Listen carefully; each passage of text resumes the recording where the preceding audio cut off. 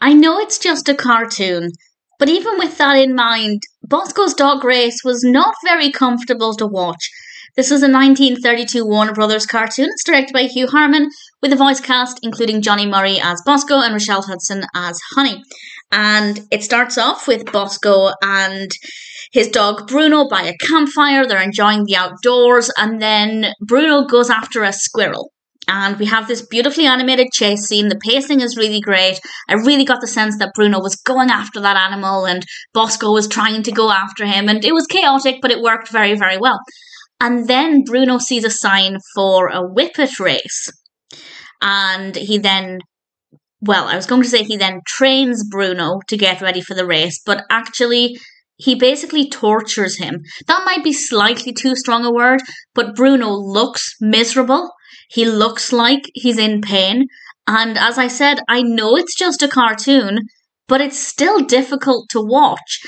I am the kind of person who will cry in an animated film if it involves animals in any way, but not usually with Bosko cartoons. Not that I cried at this one, but it wasn't pleasant. And it would have been different if Bruno had been enthusiastic. It would have worked so much better if Bosko had shown Bruno the sign, as he does when Bruno sees the whippet race sign. He actually looks back at the camera with this look of fear on his face, and it's heartbreaking. But if Bruno had maybe been excited about it, maybe Bosko had pointed out the cash prize to him. Obviously, it's a cartoon. Dogs can read in cartoon worlds if they want to. Bruno could have been excited about it and he could have enjoyed the training, and then we would have the race. And I won't say what happens with the race, but it wasn't very interesting. The race lasted about the last 2 minutes of the 7-ish minute cartoon, so it takes a long time to get there. But I didn't enjoy it. It was okay to begin with. It was absolutely fine to begin with. And then about halfway through, the training or torture of Bruno begins. And if he was just excited about it, it would have been a much different experience. I don't know why they decided to go down this route of Bruno looking terrified and in pain, because it's not pleasant.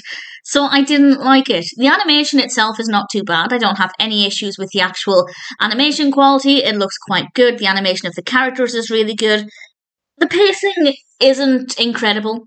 It did take a long time to even introduce the concept of the race, and then the training or torture took up a little bit of time, then the race at the end. It's not great. It's not a brilliant narrative structure, but it's not horrendous. But Bruno's facial expressions are just horrific. His body language, it's horrible. I mean, if they were attempting to portray a dog who looked pained and terrified, then they did a great job of it. So I guess that works in their favour.